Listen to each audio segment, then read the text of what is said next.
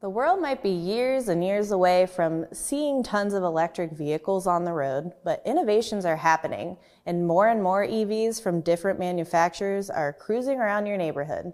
Up next, we'll talk about more EVs and autonomous vehicles, tires for EVs, and the service implications of both.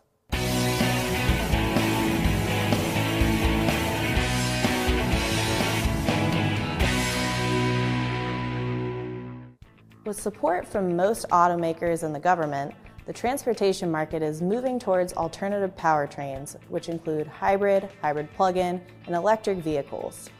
The proliferation of these vehicles are being driven by economic factors, environmental policy and regulation, and the public's evolving perception of embracement of the technology.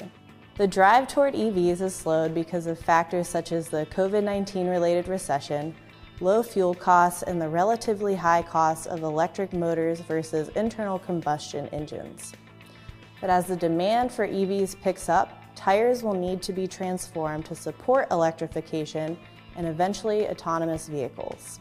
Tires will need to join the rest of the vehicle in connectivity through sensors or other systems, providing real-time data on tire inflation, condition, and wear. Let's talk a little bit more about autonomous vehicles, or AVs. Major automotive companies support AVs, but this effort has been slow, even more than EVs, because of the COVID-19 recession.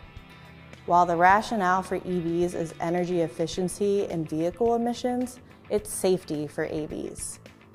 The long-term transition to autonomous vehicles will also be driven by the need to reduce urban congestion and optimize vehicle utilization through ride-sharing.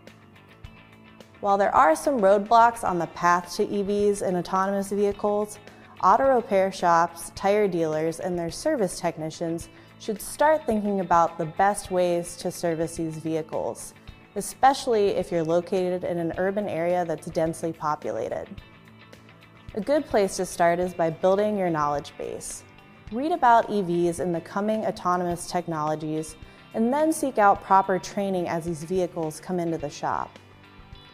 The growth of EVs combines information technology and automotive service skills, which will eventually require a new generation of diagnostic and scanning equipment for troubleshooting and computer updates.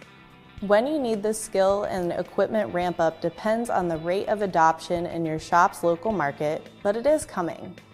As more EVs hit the market, technicians will need to find training classes that cover sensors and other new vehicle technologies, high voltage battery safety and service, and OEM recommended tools for electric motors. I'm Danielle Hess, coming to you from the Tire Review Continental Tire Garage studio at Babcock's Media. Thanks for watching.